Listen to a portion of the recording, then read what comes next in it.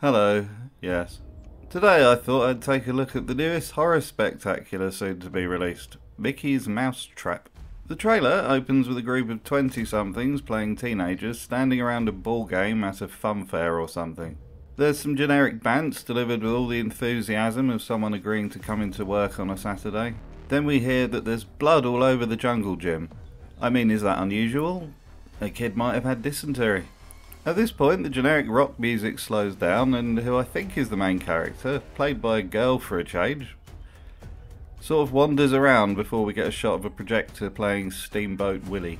Next we get a stereotypical mean girl walking along on her phone, slagging off some guy for being in love with her.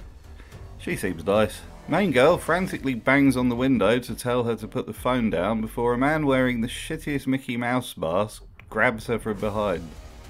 Next, a guy goes to follow a girl's arse into the back of the amusement arcade, or wherever they are, while a stereotypical nerd references a trope about how if this were a horror movie, he'd be dead. Now in real life, someone like this wouldn't be invited out with the cool kids. He'd be sat at home in a hoodie talking about looks maxing on Discord with the other incels. We cut to a man who looks like Hopper from Stranger Things' dribbler brother staring at another crap Mickey Mouse mask. Now we have the part of the trailer where the music reaches a crescendo while words appear on the screen, intercut with shots of people falling over. I had a nightmare about Mickey Mouse when I was a kid. His arms were made out of ropes, and I can guarantee you that was scarier than this shit is going to be. We get the red filter and characters asking questions bit now, then Mr. Mouse hacking at something, probably the footage to make this trailer.